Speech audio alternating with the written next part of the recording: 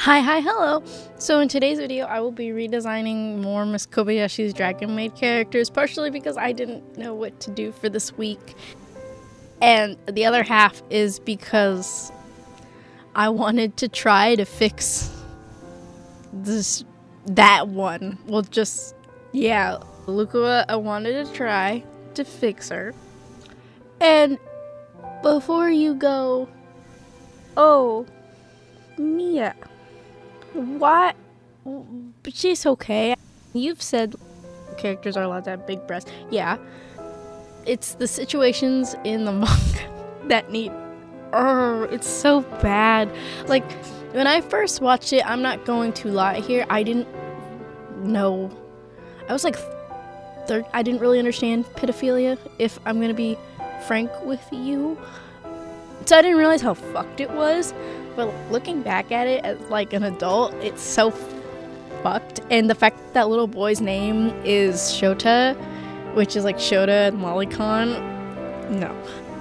So I wanted to try to fix Lukua and actually make her not a disgusting person. I know in the original dragon story, the Quetzalcoatl is a male, or is like a guy, but I thought it would be cool, funny, funky, fresh to just, I don't know. I thought about that she's trans.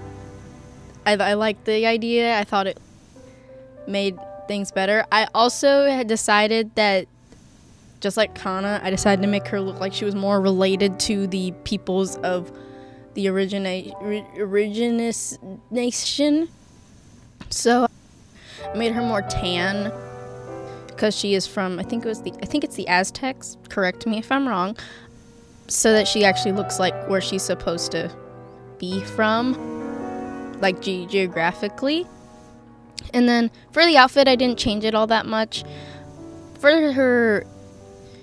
the body type, I decided to make her a little bit thicker.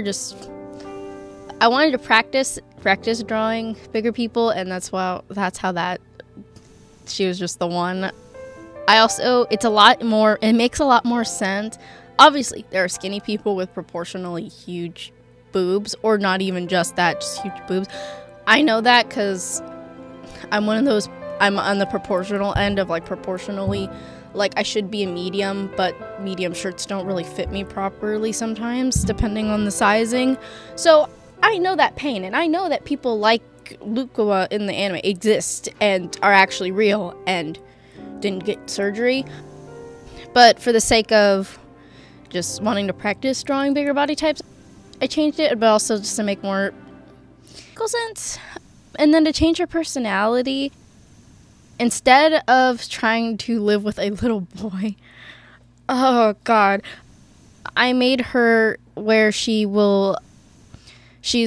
probably like, she's gonna be like Elma, where she actually has a job in her own place, completely removing her from that situation. Along with that, I'm gonna make it to where her personality, she doesn't like kids.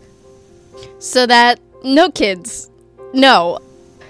I don't know what kind of job, like all of a sudden I was like, oh, bartender, because she's already flirty. And I wanted to keep that aspect because I feel like taking away the fact that she's flirty isn't, I just want to take away the weird, you're old enough to know that you're not supposed to do that with a little boy.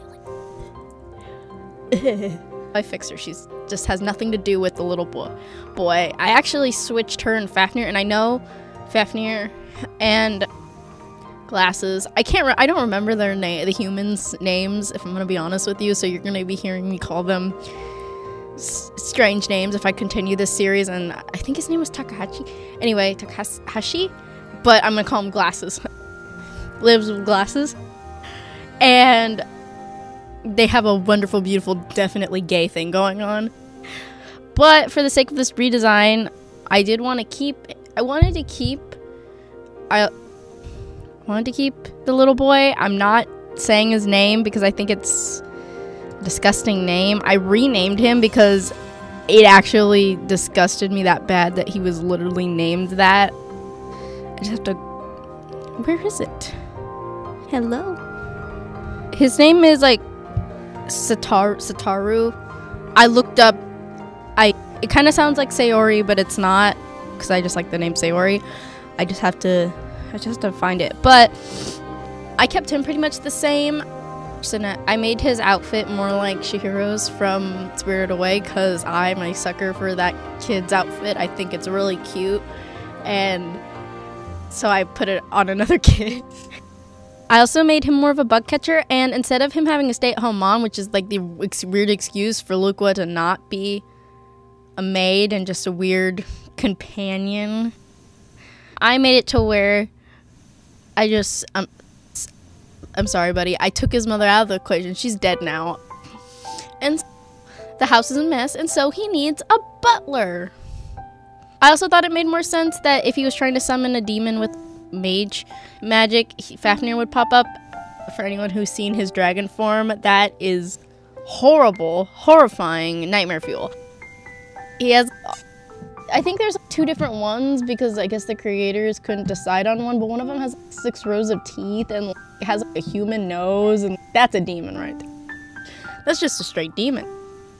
I decided that instead of Luqua, which her dragon form is fine. It's not bad or anything. It's actually, I quite like her dragon form. It's very like pretty and like iridescent, and I kept the hair color for that reason, because it makes sense, because yeah, it's Satoru. His name's Satoru. I found it. I wrote it down. But for that iridescence, for Fafnir, I made him look more like a butler, because that's in this redesign. That's his thing, and he can still have a thing with glasses and make it more gay, instead of just like subtly everyone drawing fan art of it. It's here now. I also gave him a really long braid. I like the idea of all the dragons having ridiculously long hair. I think it's funny, because it's like they never cut their hair when they're in a human form, and so it just keeps growing. And I know they can control their human form, and technically their clothes are scales. I don't know how I like that, or it's odd, because in situations like Luqua, the clothes are only covering the center of the body, which means the rest of the body would be without protection. So I like to think they just use some sort of shape-shifting on their clothes instead of the scales, because it just gets there's like a level of mind games, and then do they have to take off their scales in a dragon form? Like, okay, we're not going into that. I like to think that, so in the show, the reason he looks like a butler is because Toru showed him a picture of a butler and was like, look like that. And this one, I like to think that she like mailed him the clothes and was like, wear that. If you want to come see me, wear that. He still has the same personality, because he's himself, and I can't change that, but I changed his outfit. I also gave him more pointy ears, because I like the idea that all the dragons have interesting ears. I think it's more fun that way. Like, I gave Luqua feather ears, because her dragon form is more like this long serpentine creature that's covered in fluffy and feathers, because that's what the Quetzalcoatl is. A long, beautiful, like, dragon with fluffies all over it. But yeah, so I also took from his dragon form. He's more of a blue, but I wanted to save that for Elma, so I made him more of a black and red. And I did already redesign Ilulu, but I think I might redo it again, just so that I can get an idea of all of these characters. But for him, I made him black and red, because again, the whole like demon thing. And I also thought it would be really funny, because okay, if this was a show, if this was how the show and manga was written, all the black butler jokes and like references you could do with these two, immaculate. I think people would have liked that a lot more than whatever happened with Luqua, at least in my opinion, because I would have liked that more, and I haven't even watched Black Butler, and I'd like that more. So yeah, I gave him this really long braid with red tips, because I also like the idea that all the dragons have unnatural hair color tips. I think it's funny, funky, cool, fresh. And then I made his main color red. Originally I was gonna make it blue, which is why there's blue line art. You'll see I change it when I'm done coloring him. But I kept, other than the red, I kept his color palette pretty the same. Originally, I was going to add a tail, if you saw that in the sketch. I ended up changing my mind because I thought it was too much action, especially with the braid. I like to think maybe there are sometimes he does have his tail or something along those lines. Same thing with Lukua, but that's just because originally she never had a tail, and since her body is literally a serpent, I don't know if that would be possible of her having a tail without having any arms or legs with the dragon form and such. But for him, it was just more of a utilitarian thing of not having two different danglies. And then for Satoru, the little boy in the show with the purple hair, I kept his hair color and skin color the same. I didn't see anything worth changing it.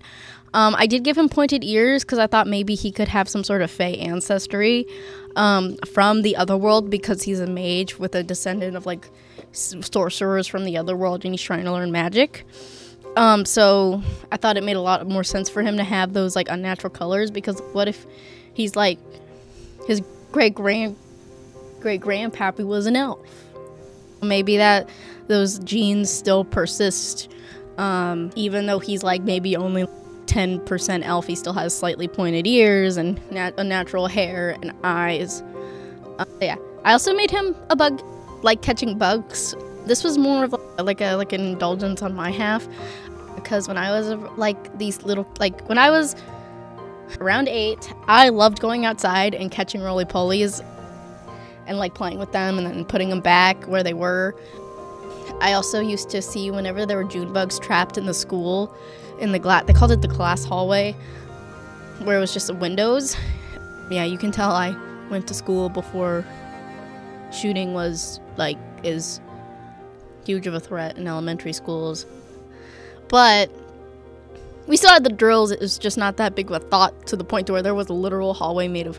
Anyway, when there were June bugs get stuck in there, I would always catch them during recess and release them. And so I wanted him to be more like that, where he's in tune with the little bugs, and so he has a bug catching net, and I thought that was really cute and stuff. I think, if this turns into something I actually start writing, I'm gonna be mad at myself, because I wanted to make a story like Miss Kobayashi's Dragon Maid, but without these characters and without the connotation, because I love the way they design the dragon, just human. I really like it. I can acknowledge that the show is not there, but I have Toru having the little dragon tail and the ears, or not the ears, but the horns. It's so cute. Yeah, thank you guys for watching. I really appreciate it. I hope I can do more. Usually when I do these redesign series, after the second episode, people are over it, like view-wise. So I might not continue this. I do want to do a Lulu, and I might do glasses. I'll remember his name eventually. And forehead. I'll remember her name eventually. If you watched the show ever, you'll know who I'm talking about. It's the little kid with the shiny forehead. And I can't remember her name. I just remember her forehead. So yeah. Thank you guys so much for watching. If you guys want me to do a part 3, just comment below. I'm happy to do more parts, because I'm actually really having fun with this and basically fixing the first anime I ever watched. So yeah, thank you guys so much for watching, and I will see you guys in the next video. Bye bye!